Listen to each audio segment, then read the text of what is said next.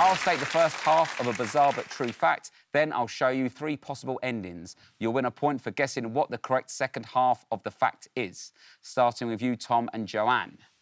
Tina Turner has been used to... Sell mullets. It could be. Right, let's see the options. We've got Tina Turner has been used to A, advertise corned beef in South Korea, B, scare pigeons at Gloucestershire Airport, or C, rehabilitate violent prisoners in Mexico. Ooh. It actually could be. It could. She's so talented. It could be any of those. Yeah, I would. If I was in prison in Mexico, I would love to hear some Tina Turner.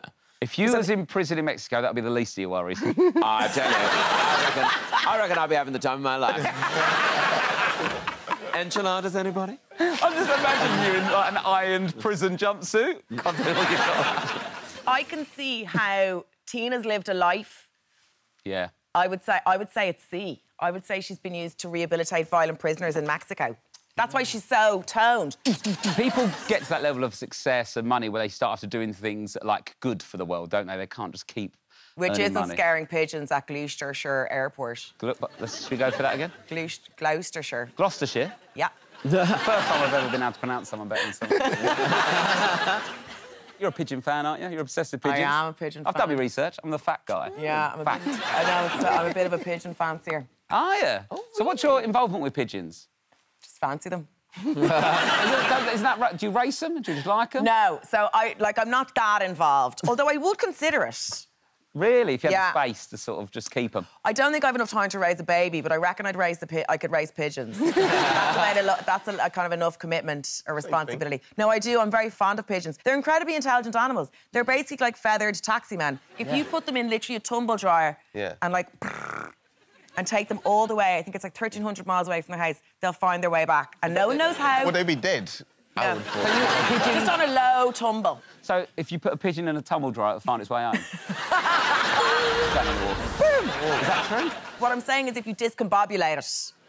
All that corned beef in South Korea. I feel like that might be it, because knowing, as I do about Tina Turner's life, she went through a divorce. Yeah. And he kept all the rights to her songs, so she didn't have very much money. She might well have done something like an advert abroad to bolster her funds. That is a thing people do, innit? Like big Hollywood actors and singers do weird adverts in the middle of nowhere. What are you going for? Pigeons, beef, or Mexico? My gut says Mexico.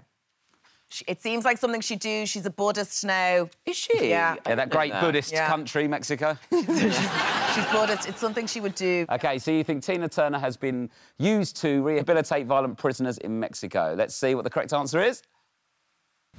B! Pigeons at Gloucestershire Airport. That can't be true. I would have heard about that. Well, you're not as clued up on pigeons as you like to boast, Joanne. Tina's music is blasted out at high volume from a van that drives around the grounds of the airport. No points there, I'm afraid. You got it wrong. Never mind. What a shame. Michael and Aaron, here's one for you. Approximately 10% of people in Europe... Anything jumping at you? 10% of people in Europe have the Final Countdown as their ringtone. I'm guessing it's Europe the band. No, good point, well raised. It's the inhabitants of Europe. OK, here are your options. A, were conceived on an IKEA bed. B, have never been up the Eiffel Tower. Or C, own a pair of espadrilles. You got IKEA beds? I do have an IKEA bed, yeah. Yeah? Have you conceived on it? No. The idea of children terrify me. Like... Yeah, they are awful, to be fair. Well, the question here is, do you think that, like, 10% of people in Europe have an IKEA bed, basically, and then are conceived? That seems likely to me. IKEA is very popular. Eiffel Tower's been there ages. It has been there ages. And espadrilles are very popular in... I think it's B, I'm not gonna lie. But if it's B, that implies that 90% of people in Europe have been to the Eiffel Tower. That's very true.